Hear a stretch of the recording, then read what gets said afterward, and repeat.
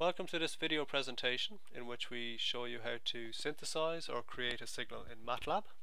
Now the reason why you might want to do this is to test a system.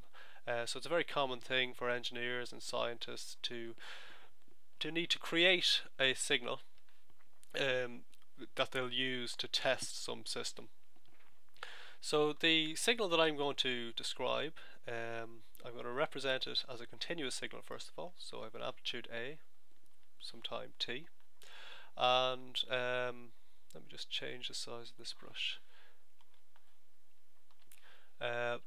So it's signal A of amplitude A and it's changing over time t, and we'll imagine it starts off at a value of, let's say, 50 and increases to a value of, say, 90 over a 0.5 second period, and then it'll decay reasonably quickly until it reaches approximately 0 after that looks like another second. Okay, so that's 1.5 seconds there. So this is the signal that we'd like to create. Now, first thing I do when I'm working on this type of problem is I try to break the signal into smaller parts. So I have basically got a straight line and an exponential decay. So looking at seg1, that's basically the equation. I can describe it mathematically using the equation for a straight line, which is going to be m by t plus some offset c. So the slope of the line is going to be, well, it goes from 50 up to 90 over half a second, so the slope is then 80. So that's 80 by t plus the offset, which is 50. Now if this doesn't make sense, you should really take a look at the video presentation which showed the capture of a discrete signal from a mathematical perspective, and that should make sense then. Seg2, if we look at that, it's an exponential decay, but what I'm going to do is just treat it in isolation. So I'm just going to look at it as if it's a signal on its own, starting at time t equal to 0, starts off at a value of 90 and decays, it's not great decay, starts off at 90 and then decays over a 1 second period. Okay, so mathematically you define this signal as being an exponential, which is e to the minus t, so over alpha. So that's a decaying exponential. Now it starts off at a value of 90. The value of alpha is our time constant. So I want my signal to decay to 0 after 1 second. So I know from my knowledge of exponentials that it takes about 5 time constants. So 5 alpha is equal to the duration it will take to reach approximately 0. So that's equal to 1. So therefore alpha will be equal to 0.2. So I have two mathematical expressions that I can create signals for. Now again, I'm going to refer you back to the mathematical view of data acquisition to get a full understanding of this. Now I need to create the discrete signal that represents this this continuous signal, and I'm going to use a sampling rate of, let's see, I'll use, that's 0.5, so maybe that's 0.25, 0.125. Okay, so sampling period I'm going to use t equals to 0.125. Okay, and equally for the second part of the curve I'll have a number of discrete sample points, and over a 1 second period I should have 8 samples. Okay, so I want to really work on each of these. I'm going to look at this straight line on its own and then this exponential decay on its own. Try to create two separate discrete signals and then concatenate them or append them together to create my final signal. Okay, so let's switch to Matlab, and really what I want to describe first of all is the times at which I want to measure my signal. Seg1 time. So I want to measure it at every 0.125 seconds. So that's 0, 0.125, 0.25, 0.375, 0.5. So they are my seg1 times. Okay.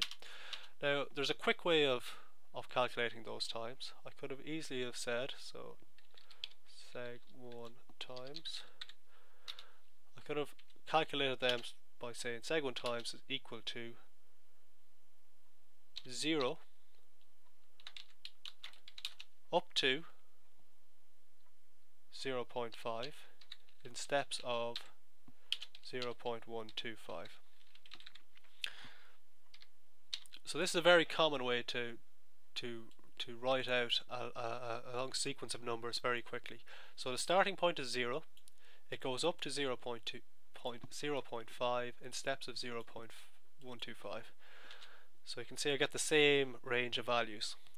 Now seg 2 times, I can do the quick way. So start off at 0, use the colon operator up to, it's 1 second for seg 2 times, and we specify the time 0.125. So there we have all our values worked out very quickly.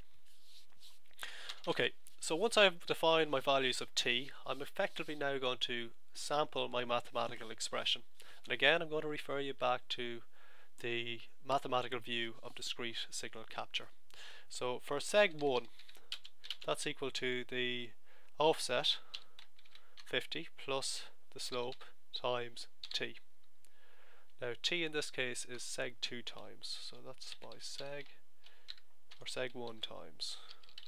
So they're the times we're sampling the mathematical expression, seg1. So there's our signal.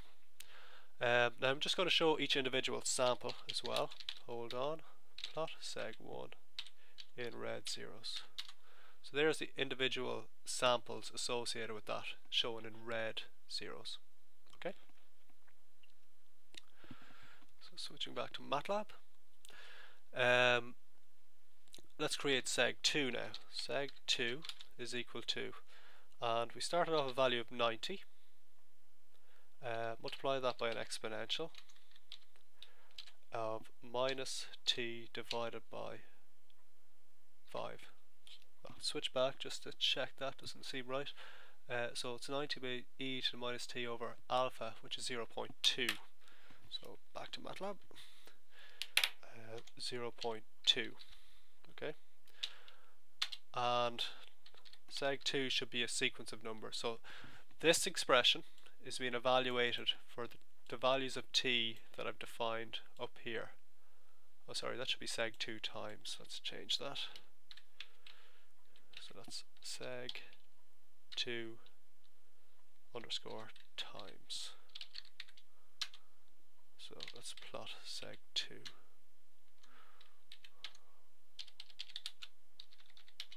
I'm just turning the hold off.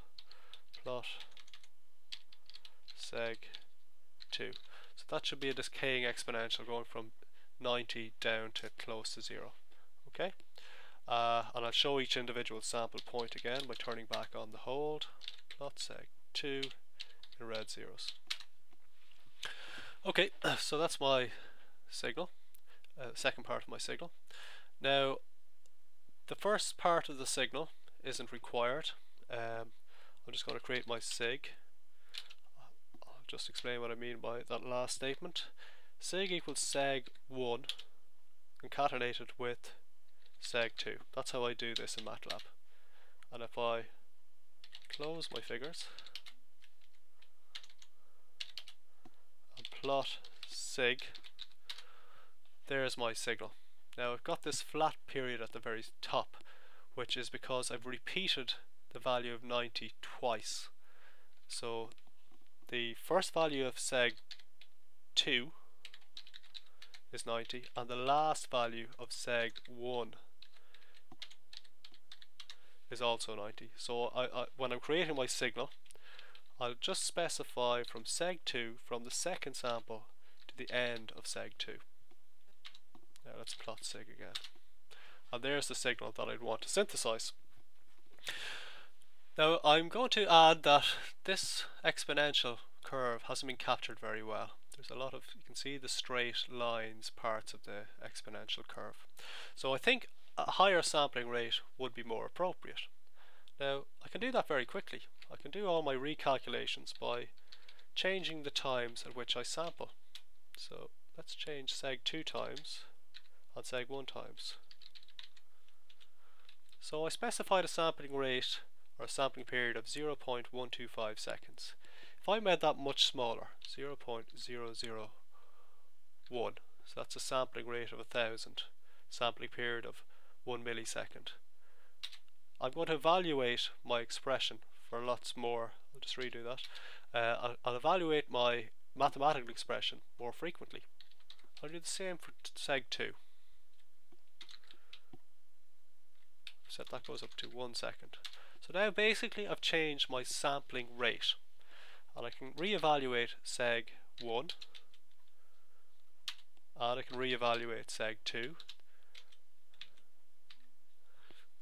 for my updated seg1 and seg2 times. And then I'll create my sig, and I'll plot sig. And we get a much smoother curve now because I've evaluated the mathematical expression. But I've also increased my number of samples. So in the previous plot you should have seen there was 8 samples per second.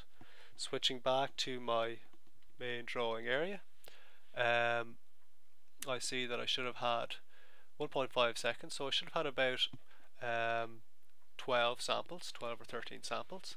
And in this one I've increased it to 1000 samples per second, so that's roughly about, well, that's 1500 samples.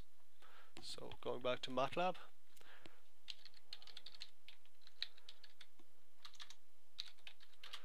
so I'll just have one extra one there. Okay, so that's just a demonstration of how to create a signal in Matlab. Very common thing to need to do. Look forward to seeing you in the next presentation.